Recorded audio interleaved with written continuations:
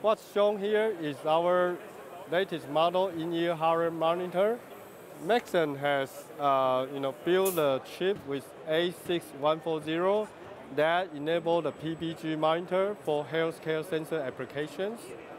What we are demo here is we were able to measure oxygen saturation, respiration rate, heart rate variability, as well as heart rate monitor.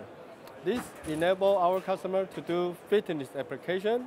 For people who's wearing earbuds, for example, they go out and run, so they would wear earbuds to listen to music. With our heart rate sensor, they can add a feature. They can monitor heart rate during running and give coach training. So we would like to enable our customer to improve people's fitness and help eventually go to the medical as well.